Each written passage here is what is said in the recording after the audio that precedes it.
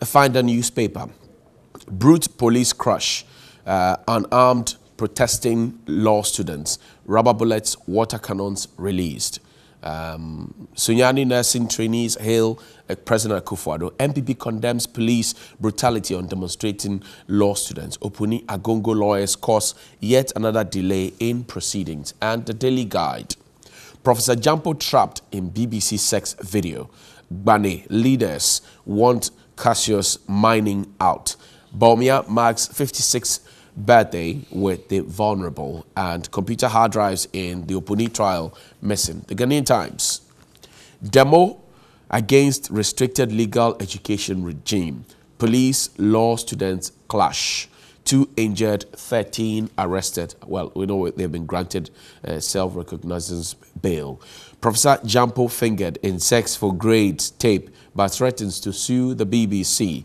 Pass WASSCE to shame critics. President urges first batch of free SHS students. That will be the 3rd cohorts since the program began. My guest this morning in studio is Mr. Richard Ahiagbah. He is the Deputy National Communications Director of the NPP. Also, later will join us a rep from the NDC. Sir Rich, good morning. And how are you doing? I'm quite well. Why are you in black? Well, from yesterday, a lot of things happened yesterday, most especially the demonstrating students who were brutalized yesterday. I think that was totally unacceptable. It was savage. The police appear not to be learning from anything they've been doing. Recently, they've been doing well, and we commended them. And anytime they take a step forward, they take so many backwards. And I think yesterday was a very terrible moment for the police. And I hope that the new IGP would look into this. It's very unfortunate. This is the kind of greeting his men choose to give him. And I think that this should be something that everybody, well-meaning Ghanaians, will condemn roundly.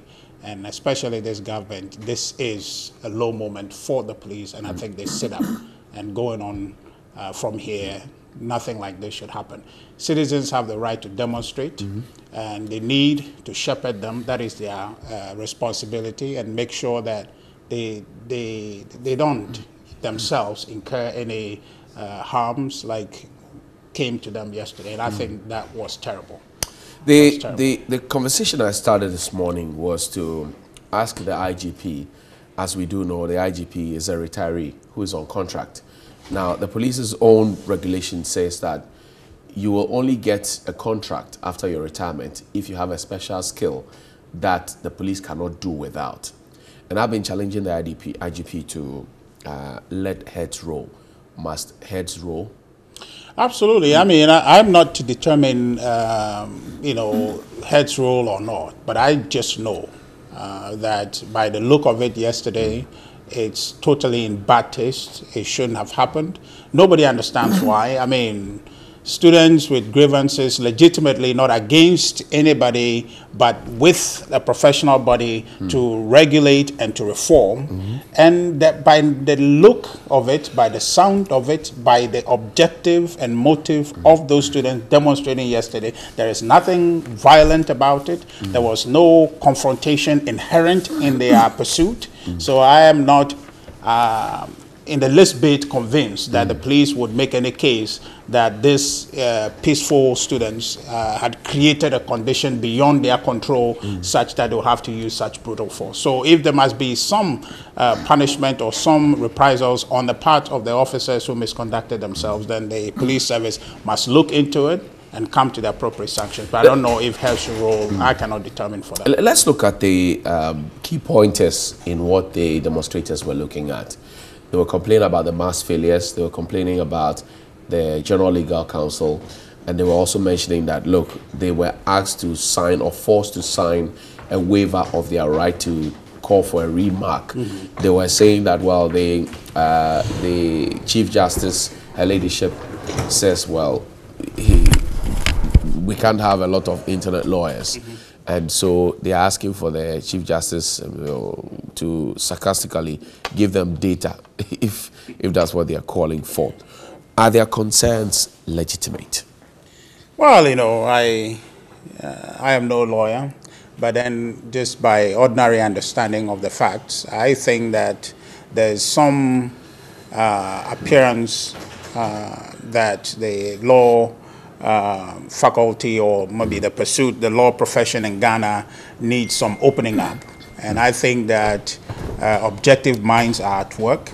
And the students, from what I hear from the president of Ghana Bar Association and many others that I've spoken with, they seem to recognize the need for that reform.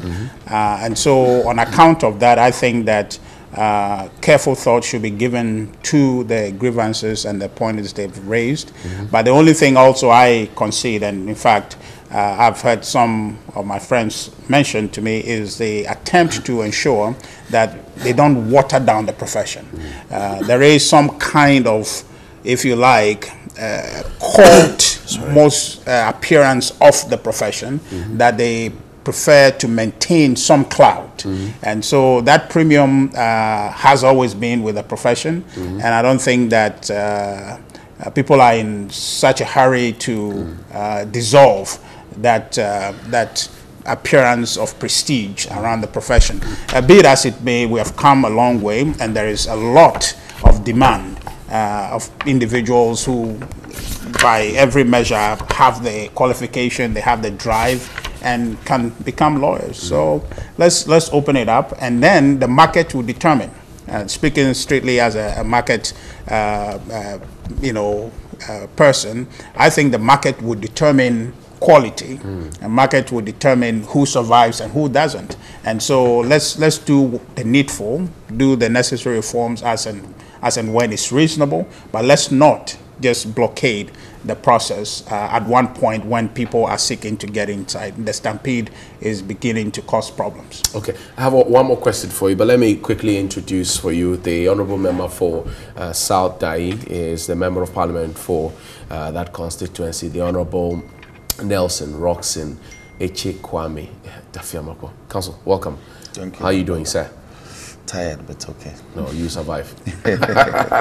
I want to put a very final question to you, where the protesters or the demonstrators say that if 93% of them failed, it is because of a systemic failure and not to pile all the trouble on them.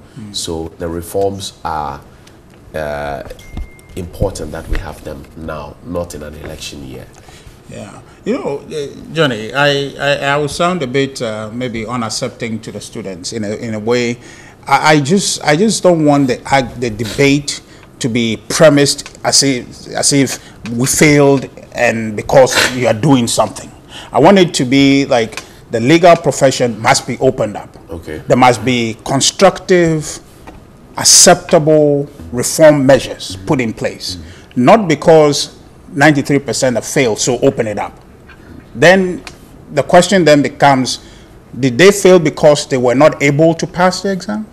Or did they fail because somebody didn't want them to pass? You said there's a class system in there. Yes. Yeah, that has always been there. But should it be? No, that's what I'm saying, that we need reform. But let's not situate the reform in a confrontational manner. Let's seek reform constructively, because I tell you what, I have lawyer friends who inside are saying that, yes, let's not open it up too much, right? Because then the students who are pushing to open it up, when they become lawyers, they now see the wisdom in not allowing everybody become lawyers. So it is a debate that we must have constructively to say that, do we have a need to open it up? Yes. Do we have increasing needs or increasing students wanting to become lawyers? Yes. So then in the context of that, let's do something about it so we can open it up. But let's not do it in a confrontational manner to say, oh, you are failing us because you don't want us to become lawyers. Because sooner or later, when you become a lawyer, you see some sense in that. So let's now make a constructive argument to say,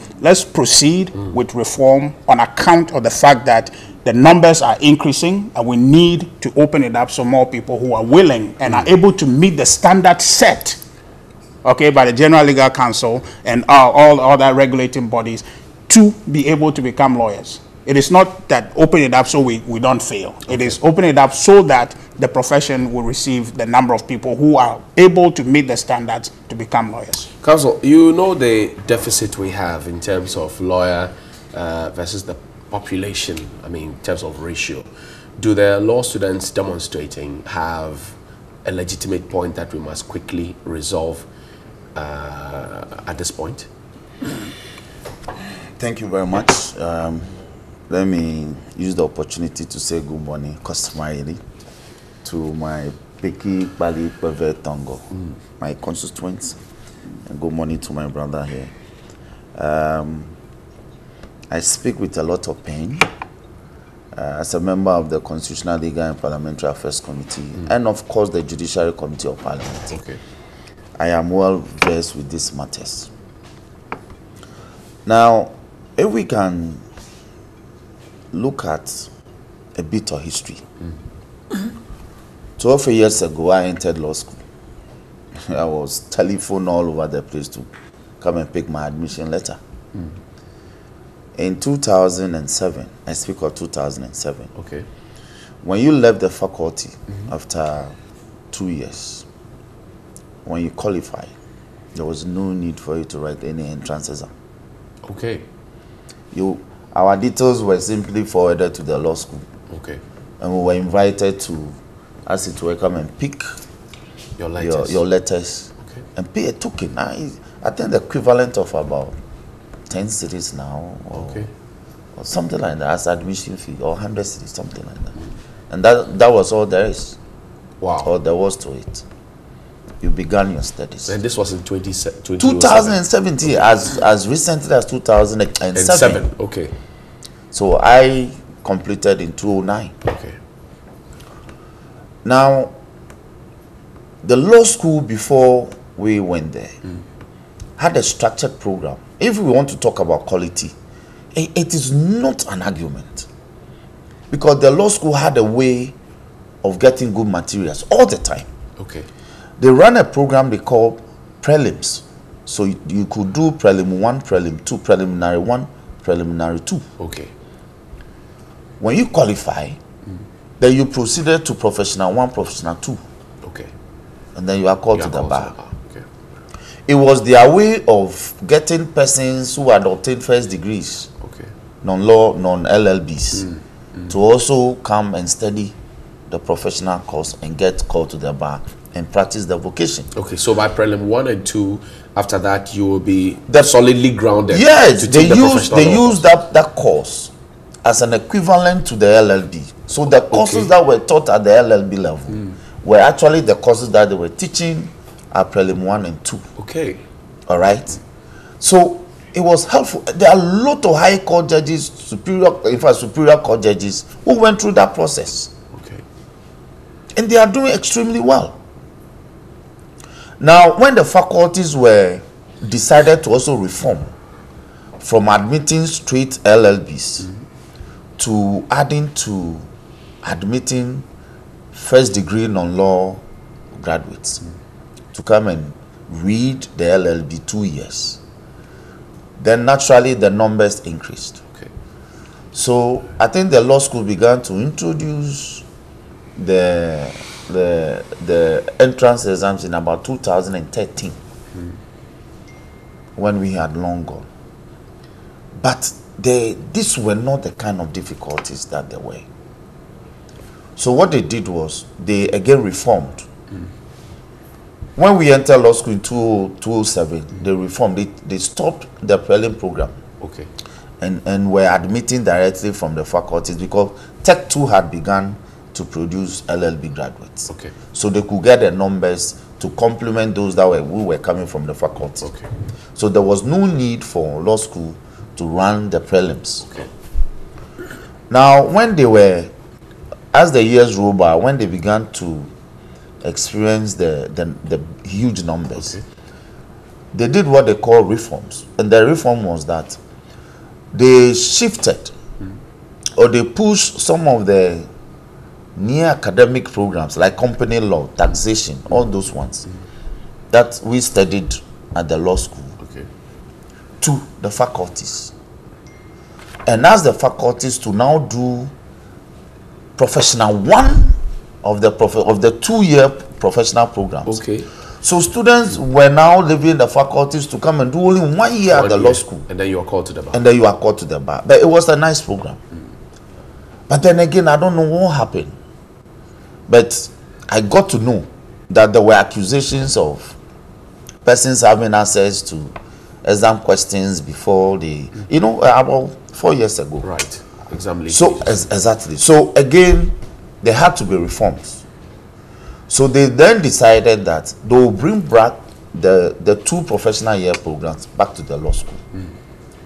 But the other reform they undertook was to now establish, the Board of Legal Education now sought to establish what they call an independent examination board, which meant that students that, for instance, I was lectured by lecturers like Isan Kuma in Kwame Tete and Opoku Ajima in evidence, and the late Justice Badu in criminal procedure and all.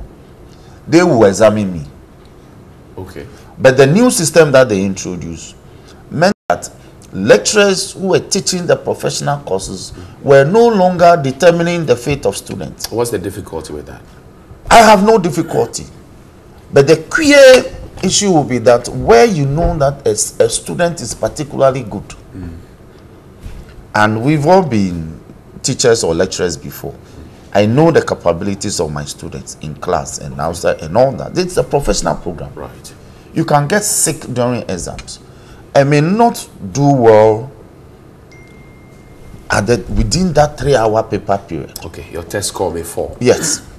So, if I see that this is your script and I look at your marks, I will have to find out what the hell was going on.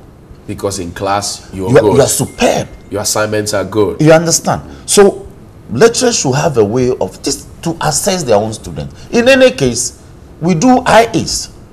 There's a continuous assessment program. Right. We write IAs. And that is about 40% of the 66 of the 100%. Correct. So, if teachers had no role in determining your fate at the end of the day, why do you introduce continuous assessment component to the curriculum assessment? So they moved the marking of the scripts to the members of the IAB. So where there were issues, lecturers had no say. And that also generated a lot of problems. And I'll cite one instance. Last year, Tell me. or earlier this year, you heard that only 17% of those who wrote the bar exams passed. That's correct. So 83% had failed. Final year students exiting the law school. Then the Chief Justice is on record to have made a very pronounced statement. And I want to refer to that. She says, the practice of the law is not a noble profession. It is the noble profession. Those of you lawyers and those of you lecturers who are busy advocating free scale, mass admissions into the professional law course and mass production of lawyers, be careful what you wish for. So long as I have anything to do with it, it won't happen. So when you situate this comment to the kind of things happening, it appears as if there's a deliberate attempt.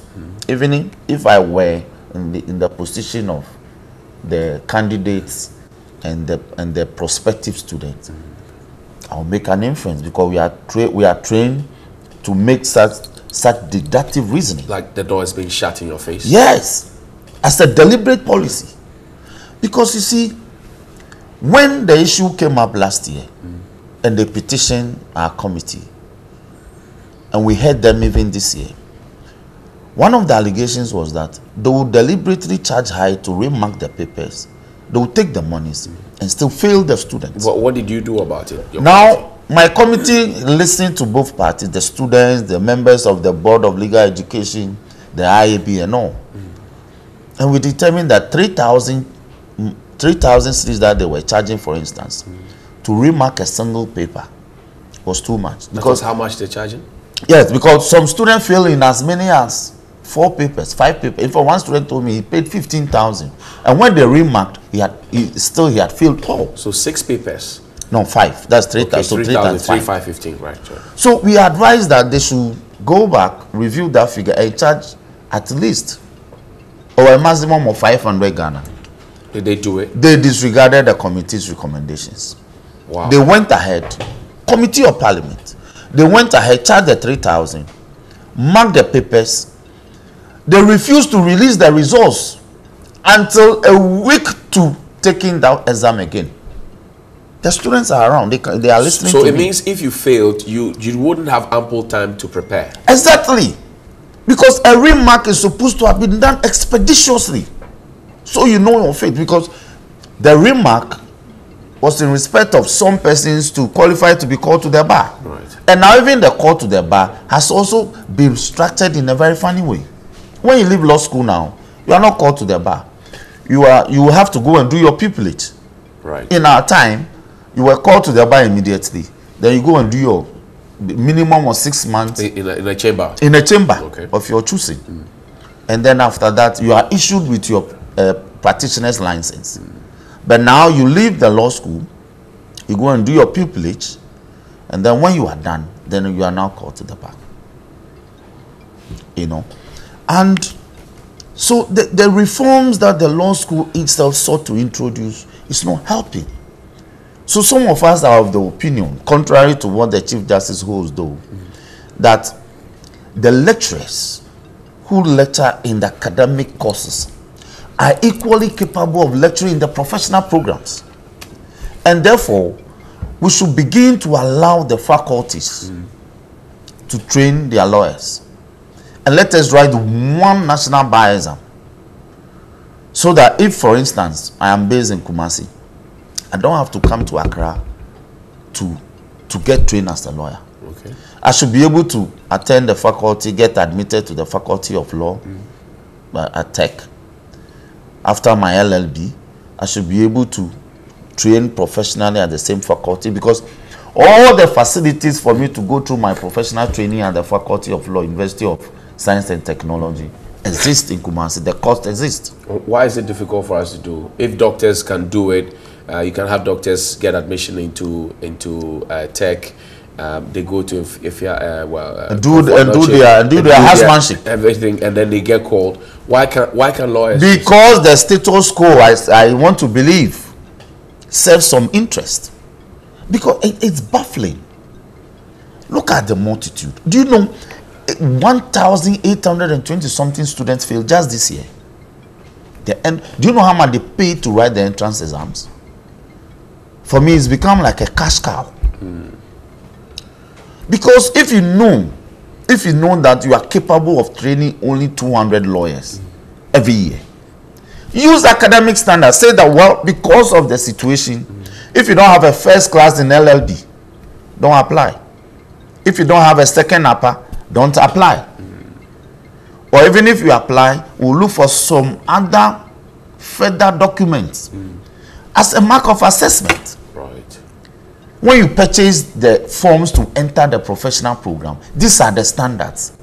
You think everybody gets up and go to Harvard or Oxford? Because there are standards. So use the standards. Don't let people pay money to write exams, and the marking of the exams is so murky. You don't even know the marking scheme. They're asking for the General Legal Council to be scrapped. What do you say?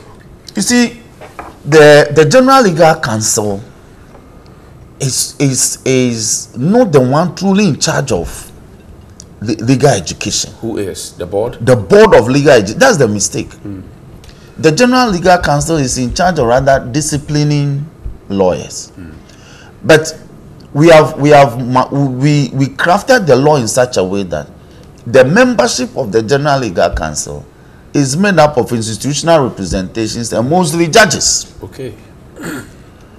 And the Board of Legal Education too is also made up of institutional representations and mostly judges. So it is the Board of Legal Education that should take up this matter. The General Legal Council plays a role in terms of discipline and all that. But until you leave the law school, you have no business dealing with the General Legal Council. The problem, however, is that the membership of the new AIB is also made up of judges and retired judges. What's the challenge there?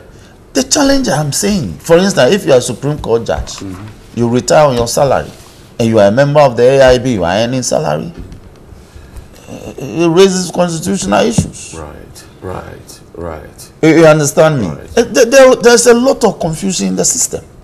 Where do we go from here? Now, what we have to do is that there must be a deliberate policy to take care of the backlog as a matter of practical solution. Then going forward, you can decide that if you have a second lower, well, too bad. If you have a third class, well, too bad. But you see, the proof of the pudding is in the eating. So somebody could get a pass and train professionally. When you meet them in court, you run. They become letter writers. No. And bail lawyers. No. They become outstanding lawyers. Okay. People rather who make the first class, they move into corporate, into academia and all. And I didn't get a first class in law. But when I was in practice, I think I was doing extremely well. Because the person under whom I trained, Togbe Hudo, Charles Haibo, the kind of training he gave us ensured that we did quality job in court. Right. So every lawyer agrees that it is not the first class that makes you a good lawyer at all. In fact, there are a lot of legal principles, you appreciate them better when you move into practice. Okay. And it is so with a lot of professional programs. So the premium on quality to the entrance into the law school is good. But what about those that you train at the end of 2 years and yet they are unable to pass? And my brother, I think you agree with me. Look, in any normal program, there should be a bell shape. You must have a few who are outstanding, who belong to the upper quartile. And you must have a few who will be daft. But the general above average should fall in the belly of the bear. It goes up like that and comes down. But what is happening in the law school is sad. Look, people live here, they go to Rwanda, they go and qualify quickly. Right. They go to Nigeria, they pass the federal bar or the state bar, wherever they find themselves, and they get called. Now, we used to train Gambian lawyers, and they are judges.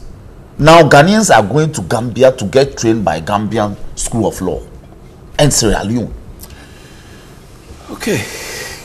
Counsel. It's a tragedy. So my final one to you: when they flatly disobeyed the decision of the committee in Parliament not to charge 3,000 per paper for remark and 500, what happened to them?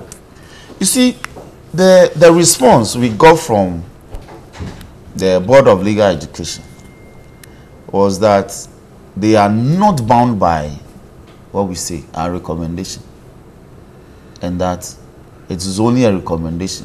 They can disregard it. They didn't say so disregard. Okay. But it meant that if you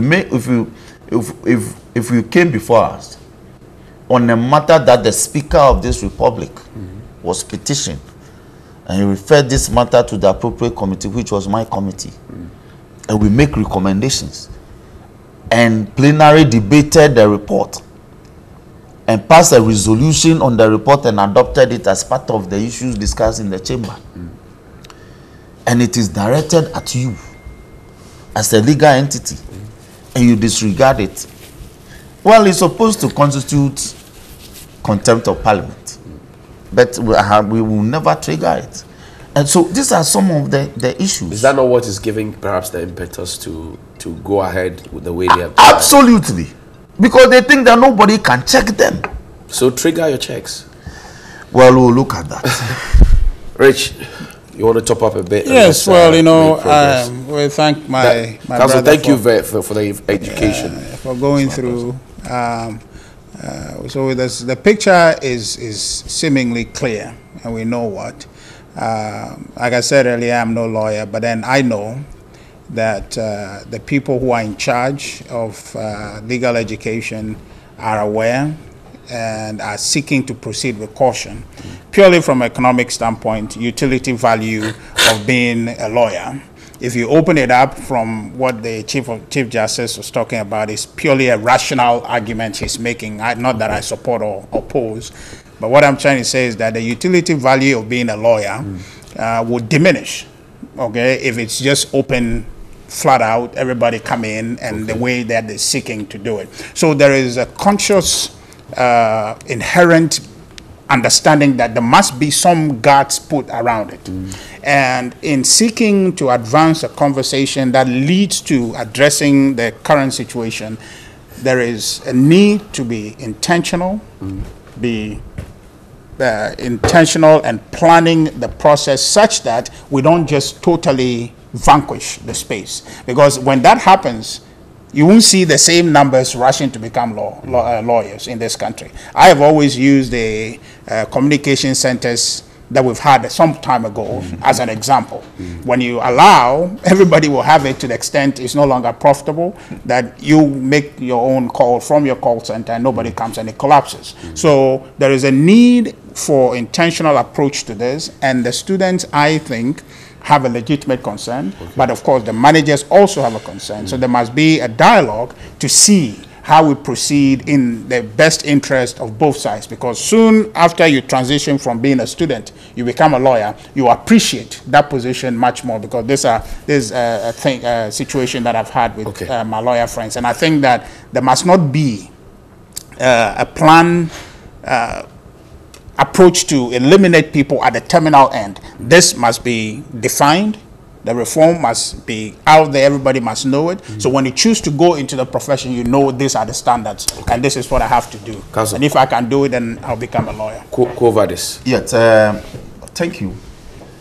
You see, that idea that we have too many lawyers is completely erroneous. There's a deficit. I'm not saying... No, I know, but but there's a deficit. Yes.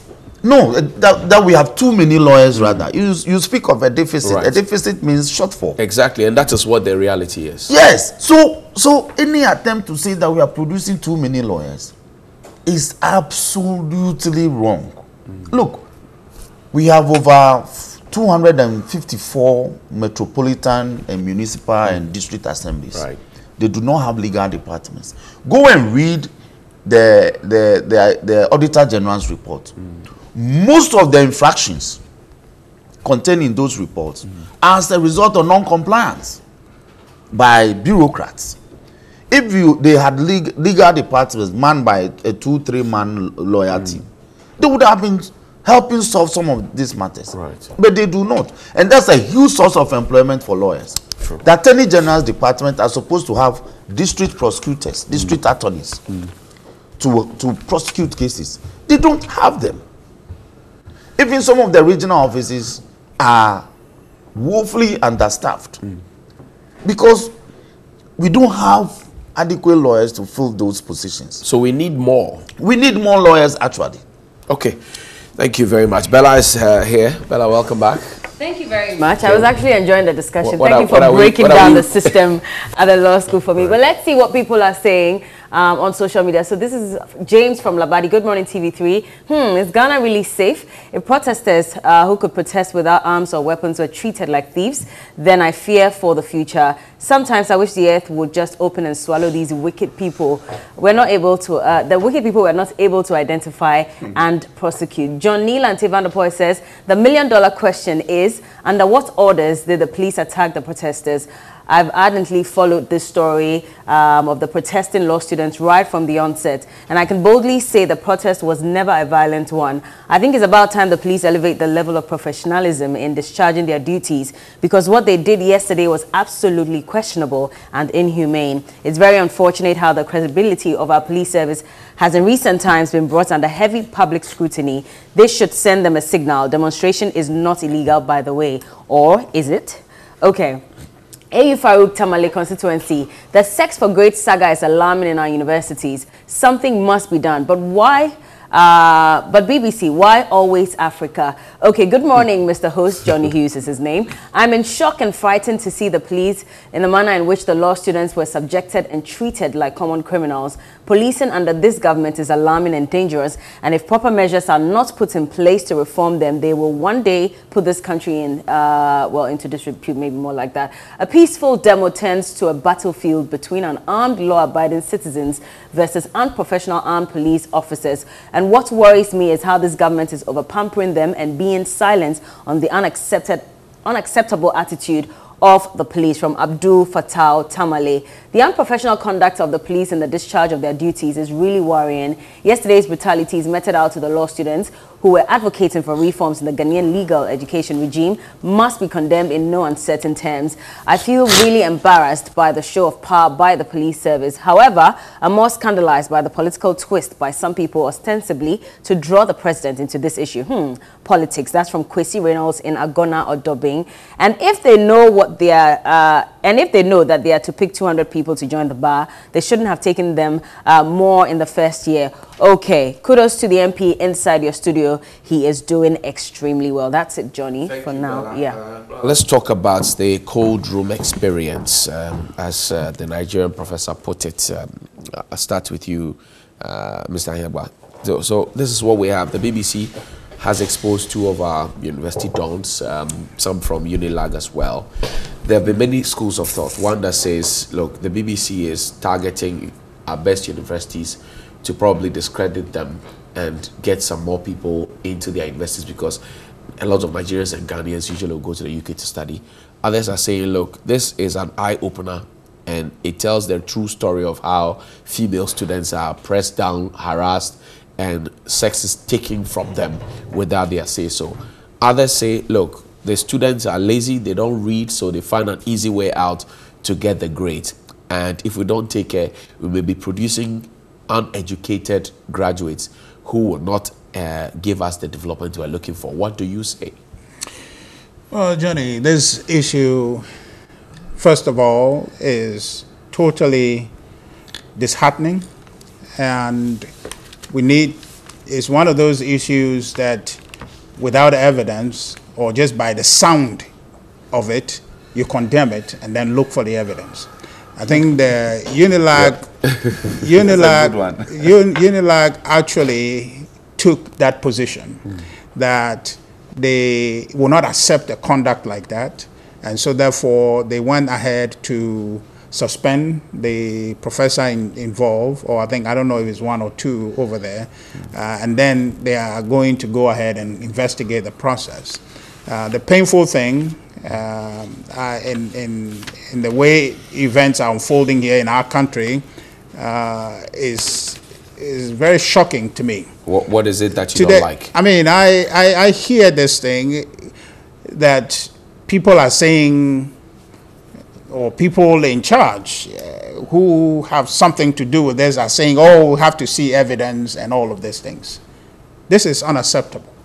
You are innocent. That those individuals involved must be said to go home. We sit in this country when there's anything within the political domain, we say people have the moral standing to say, oh, let this man do this, let him resign, let him do this. What about this thing?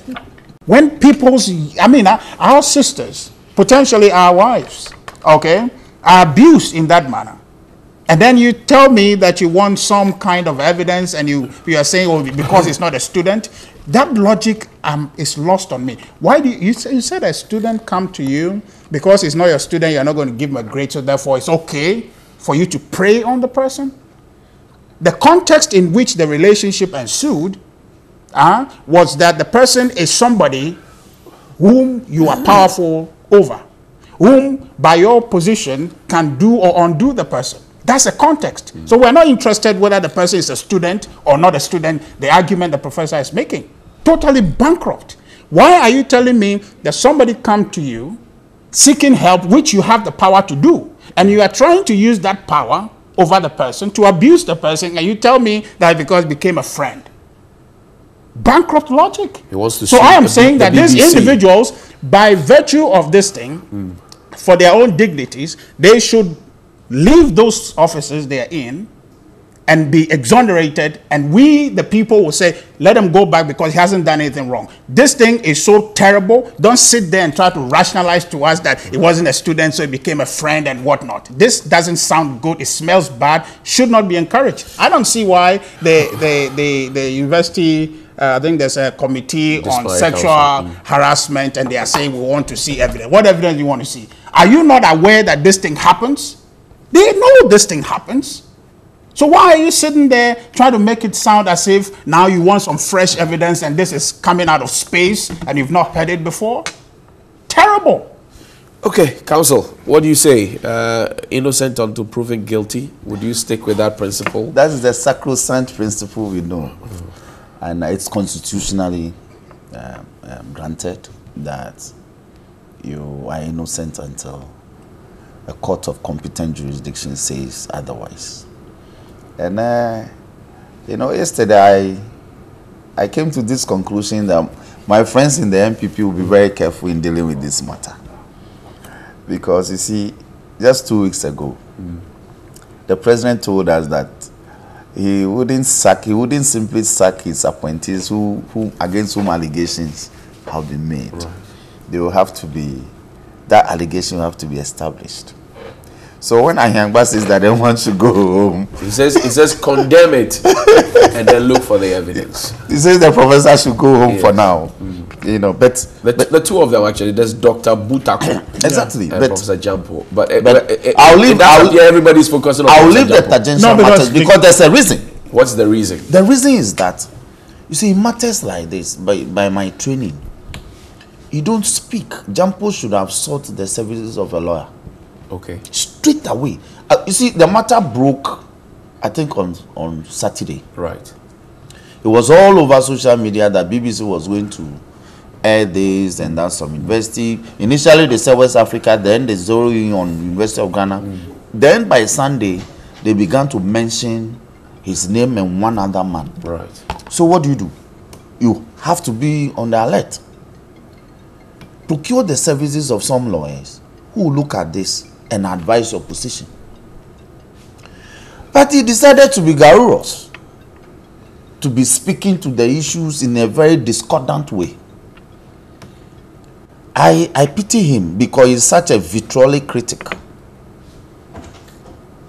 He told my chairman that the Pentecost Church should suspend him. Yes, that they should sack him from tape. Yes, allegations. He said that Nyantechi's reaction to allegations under the number 12. His reaction was like that of a schoolboy. You see, when you are chewing the hands of a monkey, the elders say you must be careful, for that could be your fingers. Okay. Yeah, look at your fingers, because you could be chewing your own fingers. Right. When you live in a glass house, you don't throw stones. I left university about 20 years ago, 2000, University of Cape Coast. These matters have always been with us. Even with professors, you know, those days professors are grizzly people with gray hair and all. There were issues.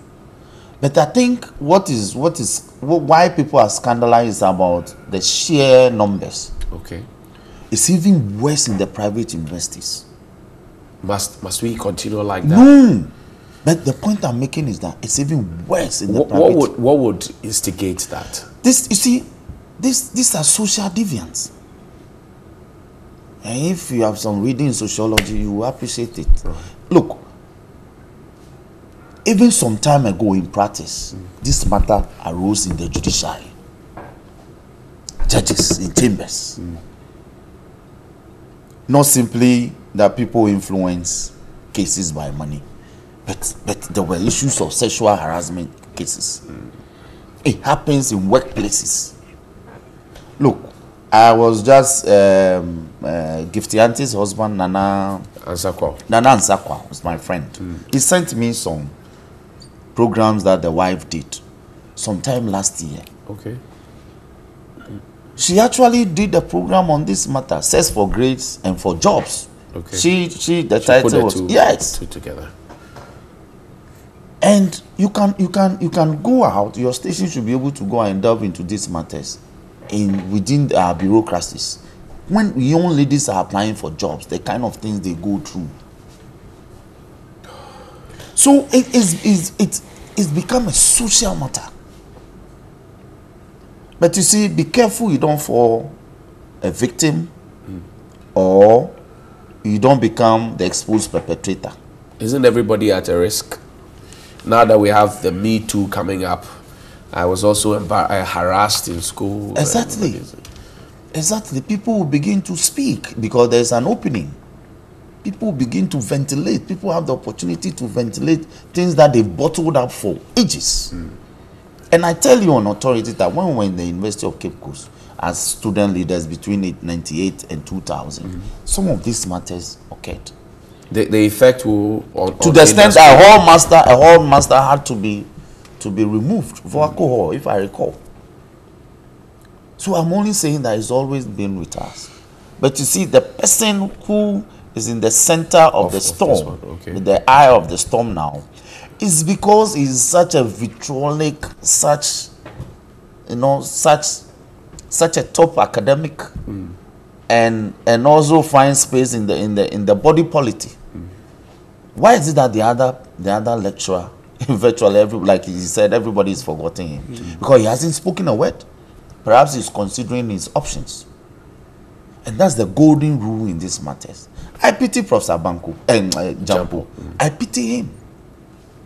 Because no matter the excuses, the defenses you put up, you will sink. And when you are sinking, you don't struggle. You don't struggle. Yeah. You know, Johnny. So, Richard, yeah. I understand also that he sits on some boards in government. If you're asking that he leaves the university, would he leave the boards as well? Yes, institutional representation. I don't think that he does so on his own. Does he leave as well? If you're asking for him to walk? Yes, Johnny. I am actually saying this not because it's Professor Jampo, right? But I am saying this because it's a kind of behavior that we should not tolerate. Okay. And when it happens for HRs and interns, yes, across board, marketing managers using their staff as sex baits, and all of that. So the point is that as a society, we need to internalize some of these values are not okay for us.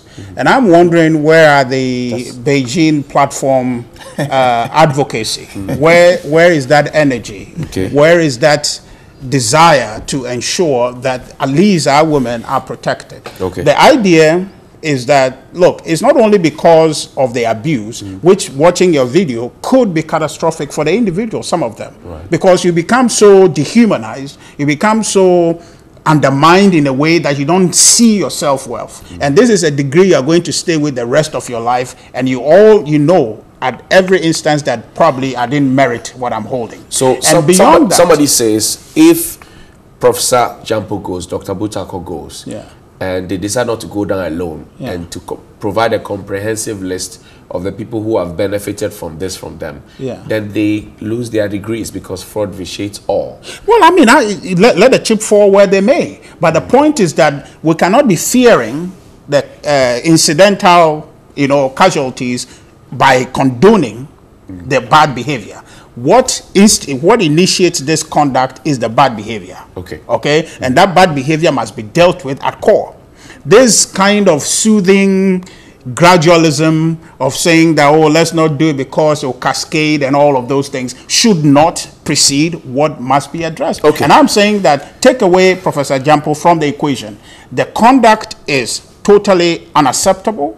We should fight it. And I want to hear women voice out on this thing. Women stand and say, this is not okay. I've been hearing since yesterday, people are saying, yes, I have seen that. Yes, I've been there. Yes, I've heard that. Now speak out so that once and for all we can address this issue. So that we don't see women out there as objects. We see women as equal partners trying to build this country. That's where we must go. Okay. Well, Council has afforded me the opportunity to use this phone to share this information with you. There's sexual harassment and misconduct policy of the University of Ghana. It says this is how they define sexual harassment. It says this is defined as an unwelcome conduct of a sexual nature, including unwelcome sexual advances, requests for sexual favors, and other verbal, non-verbal, written, electronic, graphic, or physical conduct or behavior of nature when, well, blah, blah, blah. And that's the University of Ghana sexual policy. So this will encapsulate, I will kiss you violently and your shyness will go away. Correct? Yes, indeed. Yeah, I think maybe you share with me Yes, afterward. yes, yes, but you know, Johnny, I agree that, and with my brother, that we should proceed with caution. But this issue is one such things that since from yesterday, you are hearing from the woodworks people who have been exposed to it. And I'm saying that if it's not good today, it's not good tomorrow. It doesn't matter who is in the center of it. And the idea that maybe some BBC thing they are orchestrating this to probably direct the flow of students to what their universities, that probably may be incidental. Should I don't see the validity. Should we of get that in there argument. and do an overhaul of the system? We should have all these professors sign, okay, a disclosure like if this behavior will not be occasioned by me, but if it does, there is no arguing anything. I'm walking. Okay. Okay, so that people are held to higher standards to make sure that they go there and create a platform for our women to come and compete, for the men to come and compete, so that the product there has implication for the development of this country. Right. So whoever comes out from there, we know they are assets, because that's what we're investing in to be able to create human capital for this country. So we must have that human capital, that intervention, that distortion there by conduct of some of these individuals is affecting the national investment we're making in our people, and that must be stopped. Some of the ladies told me, counsel, that the teaching assistants are even more wild than the lecturers themselves. The teaching assistants who have access to the scripts. Yes, let me say this. Let me put this on record. This is a national TV. Somebody wrote, in fact, is flying. The lad gold hat. No, not that. Okay. Somebody actually mentioned that Jampo began as a TA. Wow. And even as a TA, some of these issues had emerged in 2001 and 2. You know, he graduated, he entered the university in 98 to 2001. Right. A 4-year program. Right. And I think he got a first class, so he was retained by the department as a TA. These things had emerged. They reared their ugly head 18 years ago. Do you understand my point? So I am not sitting here to justify his conduct, but I am only saying that it has become so endemic. It's even in our churches. Wow. Oh yeah. It's even in our churches. The pastors and the choir. This matter is as part of the law school issues. It's also there's something. Yes. Wow. It's sex for grace matter. It's also in the middle somewhere, even in the law school. The students come to me when they file the petition. Some of us who have been consistent in speaking on the law school matters, they bring us things. Wow. Further documents, text messages To prove. to establish that aside, look, you could be failed because you refused. And what is horrible is that there are some women who have actually granted. Okay. So why not you? Why can't you grant? Exactly. But I'm saying that some They would are forward under the offer. emotional trauma because they fell. Yeah, it's terrible. They fell. This one is just her husband. The person resisted. Okay. So she's able to, after she's been able to outwit you, she's strong enough to speak about the issue. What about the hundreds and the thousands who fell? Who fell? Who couldn't defend themselves? Yeah. and That's they what had the to give in. casualty is, you know. And it's a lot also in the sciences. Yeah. Wow. Well, if you leave on up, I think he's going to go on and list. Well, but the point evidence is key. Yes, Yeah. the point of it is just that this thing must be fought. Whether or not it cuts across society, let's deal with it. I'm not necessarily saying let's punish people. Okay, we should punish people, but there must be a way that in this society we said that is not okay. That is not okay. And somebody told me jokingly that yesterday, even when the BBC video was showing, perhaps some lecturer was in some corner, in some cold room with somebody. It's possible.